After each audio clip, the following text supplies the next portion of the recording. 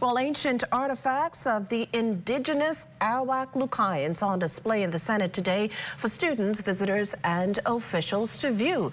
Several officials bringing remarks in Rawson Square, which also included a live demonstration and performance from the Royal Bahamas Police Force Marching Band, Royal Bahamas Defense Force Marching Band, and Rangers. Prime Minister the Honorable Philip Davis welcoming the return of the remains to its rightful place here in the Bahamas while celebrating the Lucayans, who he says were victims of colonial interference.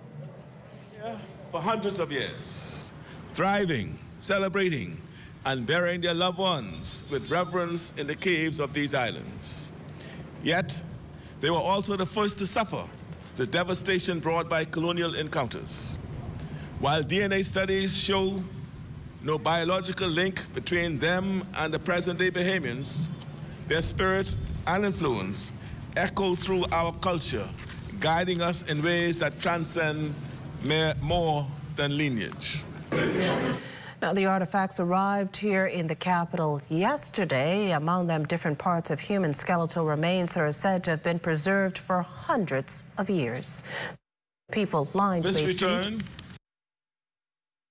This return was made possible through the 1990 Native American Graves Protection and Repatriation Act, a law that mandates in the United States institutions to return remains and sacred artifacts to their communities whenever and wherever possible.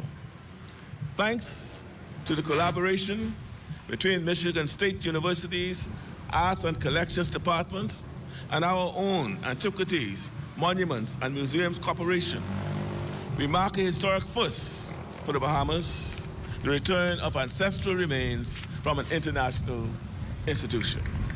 Hi there, I'm Corval Pyfrom. Thank you for watching our YouTube page. Be sure to like, comment, and subscribe for all things Nassau.